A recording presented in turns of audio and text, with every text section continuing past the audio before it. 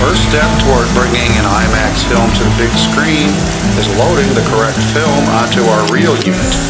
Because each film weighs about 200 pounds, we use a lift to help us with this backbreaking task.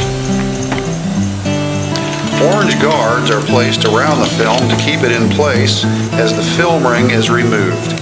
We want the film to stay on the platter and not end up on the floor.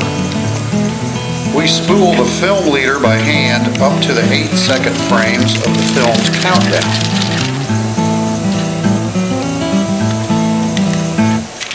Insert the feed unit into the reel unit's hub. The feed unit controls the speed of the film as it is fed to the projector.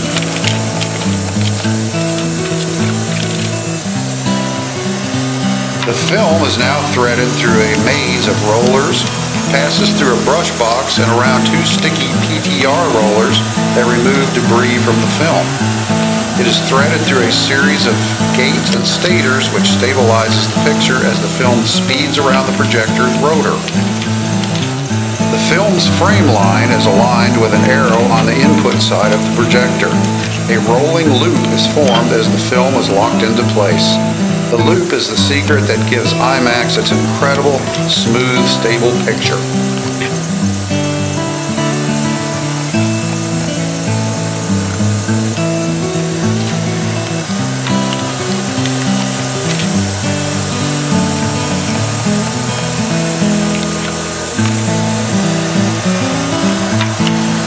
The output frame line is aligned.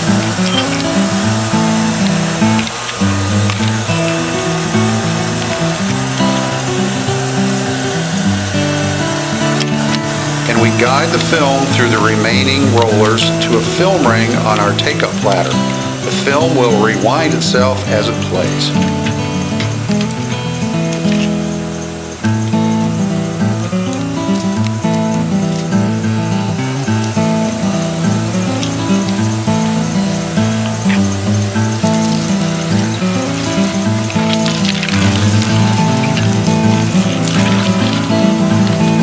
Is taken up on the platter's arm and we inspect our work to ensure the film path is error-free. We advance the film until the white film tag is aligned with the 3 dots. This means the start frame is in the aperture and ready to go.